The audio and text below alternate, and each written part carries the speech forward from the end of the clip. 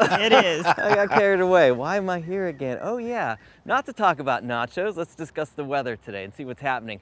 Pollen, you love it, you know it. Tree, grass still high. I know Reba this morning, she and I were talking about that, and it's still a struggle. Mold is always with us. We love our mold here in Richmond. 77 is the average high. The sun rose this morning at 6:02, sets at 8:10. The winds are the story today because they will not be like yesterday.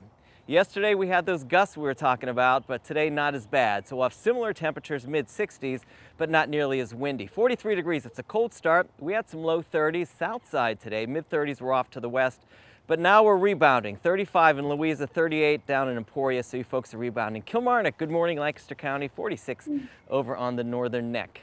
Currently, well, 65 today, 44 tonight, 69 tomorrow. So we're going to start to warm up a little bit tomorrow. The average, as I mentioned, is 77.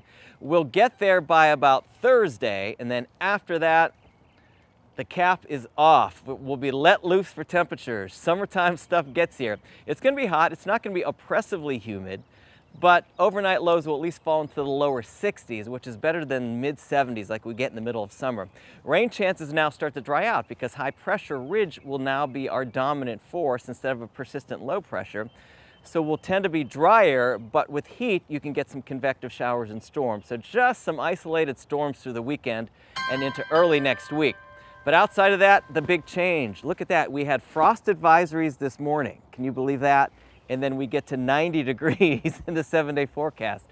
Only in Virginia, folks, you go from frost to 90 in a simple week. 40s to 60s then for your overnight low temperatures. Reva and Rob, back to you.